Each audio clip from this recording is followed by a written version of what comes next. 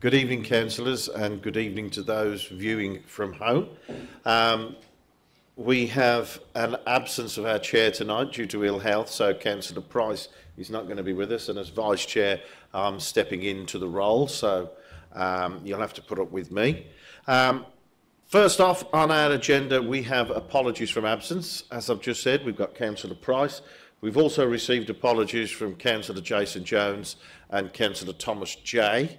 Looking around the room, I don't think we need any more apologies, but have we got any to receive?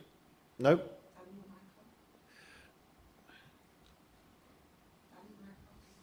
Dan Maycock, Council, and John Wade. We'll treat those as, well, we'll see what happens over the next few minutes, but they are missing in action. Next item on the agenda is the minutes of the previous meeting. There are two sets of minutes. We have the minutes of the Licensing Committee meeting held on the 19th of December. Can I have a proposer and seconder for those, please? Take Councillor Clements and Councillor Wood. All those in favour? Carried.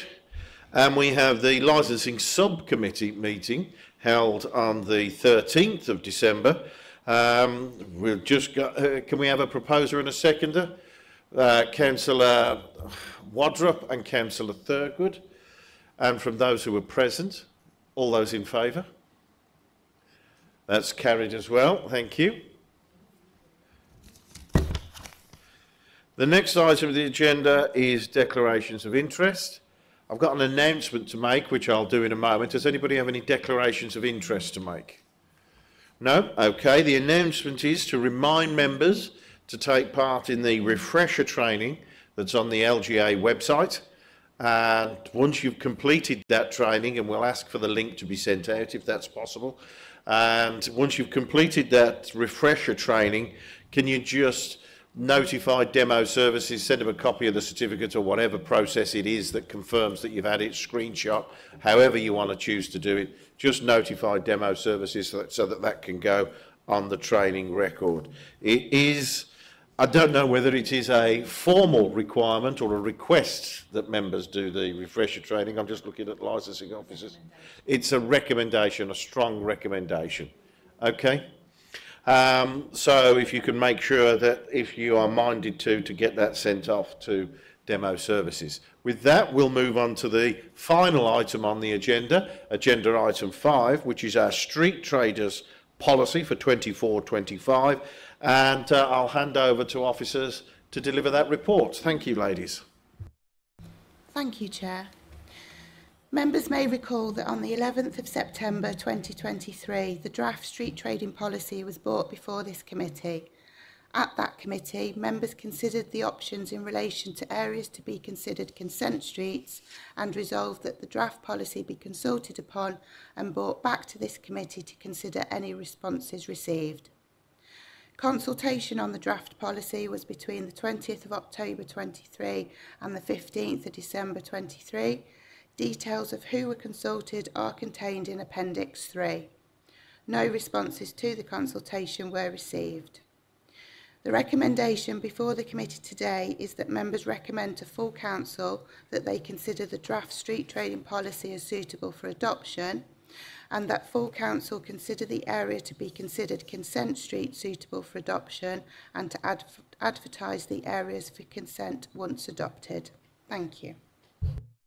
Thank you for that. So there's two recommendations before us, as you've just heard and can see in the report presented to us. We've already gone through this street traders policy some time ago. Has anybody got any questions of this policy that they wish to put to officers? No? Okay, so have we got any comments or statements about the policy? Councillor Clements. Yeah, Sarah, can you just read out what AD has put in the report about the outdoor events, just so everyone's familiar, just in case they've missed it.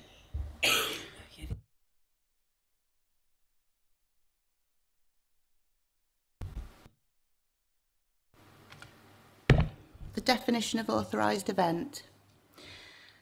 An event that is organised by Tamworth Borough Council or an independent event organiser who has made payment to Tamworth Borough Council for the hire of council-owned land for the proposed event and will commit to provide details of public liability insurance and food and hygiene ratings, if required, to the arts and events team.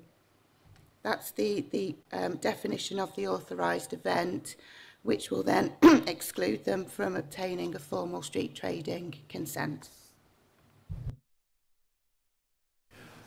Content? Content. Anybody else? Councillor Thurgood. Thank you, Vice Chair.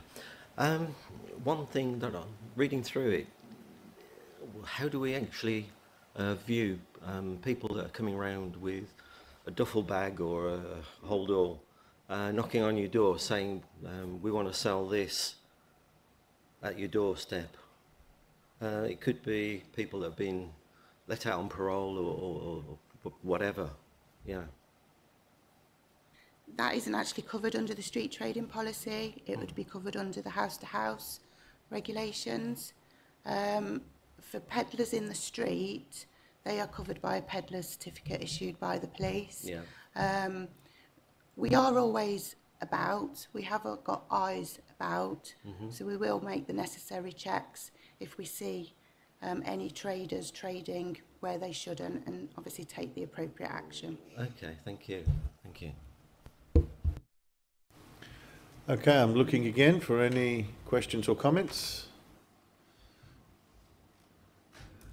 Okay, we will then take on board the two recommendations. We'll take them on block.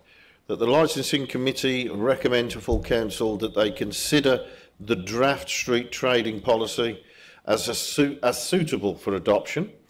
And the second recommendation, that the Licensing Committee recommend to full council that they consider the area to be considered consent streets suitable for adoption, and to advertise the areas for consent once adopted. Okay, are we happy with that? Okay, so can I have a proposer for those two recommendations? Councillor Clements, Councillor Thurgood beat Councillor Wadrup. All those in favour? That is carried. And unfortunately, that must mean the end of tonight's meeting. Thank you to officers, thank you to councillors, thank you to demo services, and thank you to those viewers at home.